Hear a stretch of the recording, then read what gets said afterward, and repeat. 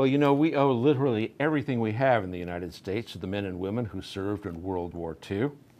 And 7 decades after the war ended, some of the bravest heroes are still being honored. AOPA Live's Paul Harrop has the story of the remaining Doolittle Tokyo Raiders getting a Congressional Medal of Honor. It may have been 30 seconds over Tokyo, but for Dick Cole and David Thatcher, it's been a long time since. The 2 remaining Doolittle Raiders out of 80 have waited 72 years, 11 months, and 28 days for this moment. Gentlemen, may I present to you the gold medal? The men are beyond brave. They signed up for a secret mission, not knowing what it was.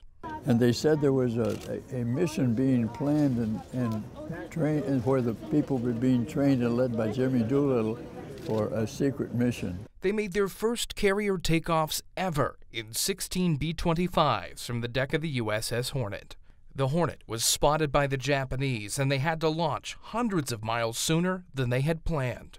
And at that time, when we took off for the mission against Japan, our calculations told us we would never get any closer to the Chinese coast than about 250 or 300 miles we were going to have to ditch. Still, they flew all day over the ocean to bomb Japan, knowing they didn't have enough fuel to make it where they wanted to in China. Of course, when we were out there, we didn't at first think we had enough gas.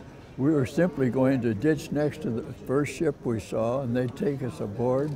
Friendly ship, we'd sail off with them. Unfriendly, we all had 45s, we'd take it over. Those were the best plans we could make then, until we found out we got the tremendous break in the weather. Tailwinds helped them along. Those not shot down made it at least to the Chinese coast. The mission was tremendous for U.S. morale. The Raiders were heroes, even though they wouldn't let you tell them that.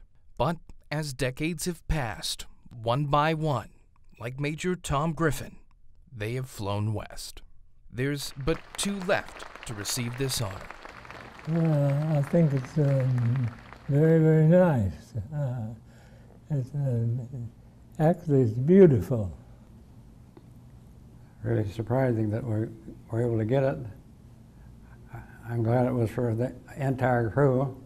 And it's an honor long overdue. Beautiful. Yeah. With reporting from Alyssa Miller, Paul Harrop, AOPA Live. Thanks, Paul. Truly the greatest generation.